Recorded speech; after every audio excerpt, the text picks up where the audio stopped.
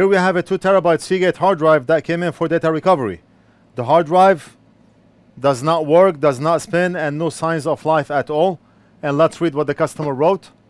The hard drive was used as an external USB hard drive. By mistake, it was plugged in using a higher voltage, and the PCB started smelling like burnt silicon, and of course, stopped working. That's all what the customer wrote. And let's see what's going on. We have the hard drive right here and the motherboard right here. Let's take a look at the board and see why the hard drive is not spinning, why the hard drive is not working, it's not being detected, and all that stuff. Customer, of course, cares about data, and right off the bat, I see something wrong. Right off the bat. Do you see it? What do you see? 0 ohm resistor on the right side looks blown. Let's measure. Meter in continuity mode. And if we measure this one, it's not continuous. Let's measure. And it's not continuous. And let's measure the one next to it. Oh, and that one is blown also. So 2 blown resistors, 0 ohm resistors. What about the ones that we have here? This one is good, and this one is good.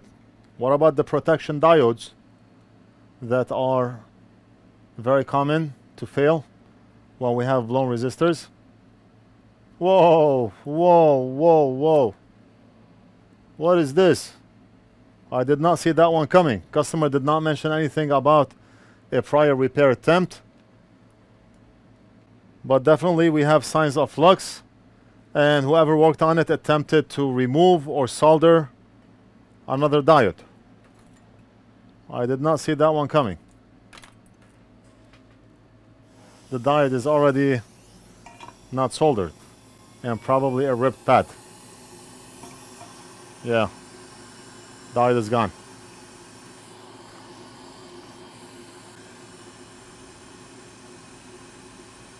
What was down here, I have no idea. We can use our fine steel brush to brush off all that gooey stuff, sticky stuff, nasty stuff.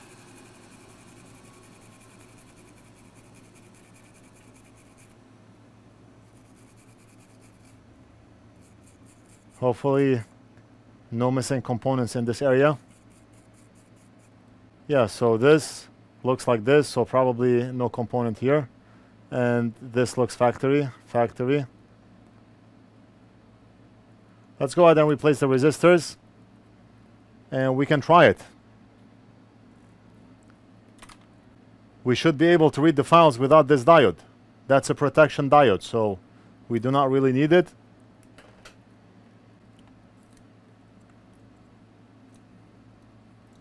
And let's start by removing this.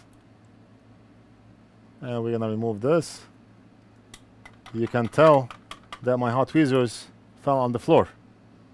And look at this. But it's alright. Still functional. I'm gonna have to straighten the tips or buy another one. Let's apply solder. And then we're gonna grab new 0 ohm resistors. Solder and see what happens. Hopefully we can save this drive for the customer and recover data. We are not working on this drive for the sake of fixing the drive, but we are working on it so we can recover data for the customer. That's a data recovery job.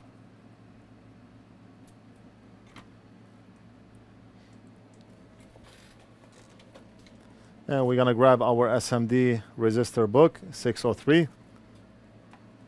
And in case you did not know, we carry 10 different books in our shop.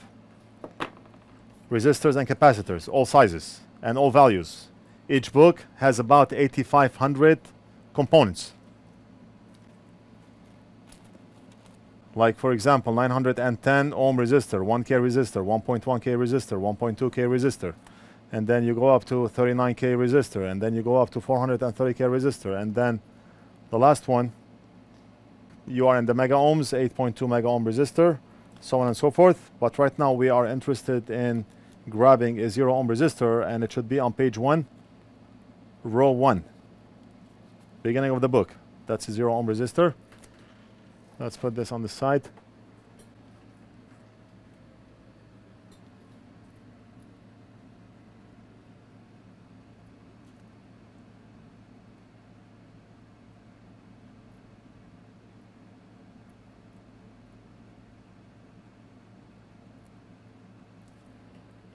And let's put that straight back inside the book so we do not lose it.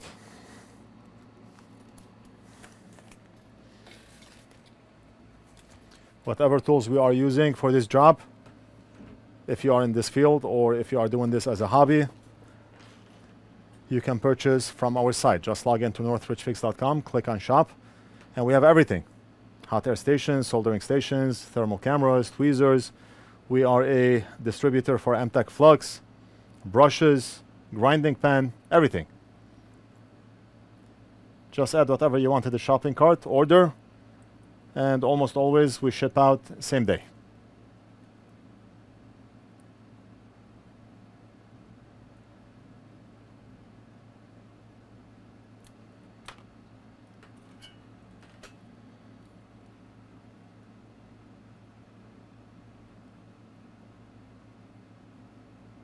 So that's resistor number 1. And that's resistor number 2. Done.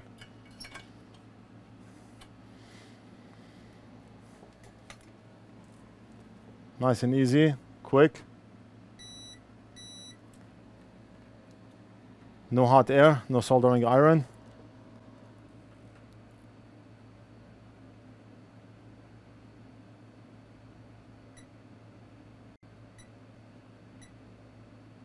And very good. Those resistors are making a good connection. Let's clean up. And we're gonna try out the hard drive and see if it works.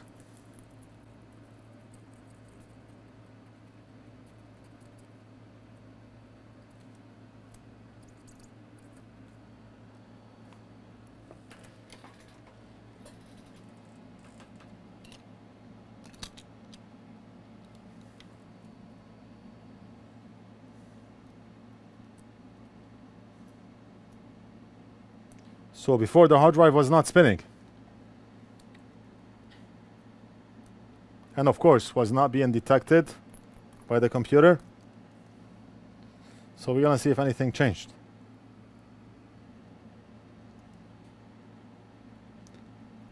The mailman and UPS still did not show up. Mailman is already late. It's 3:30. Usually he shows up between 12 to 1. We have a lot of packages for him. And UPS usually shows up around 5 p.m. So that's the cutoff time for the post office and for UPS.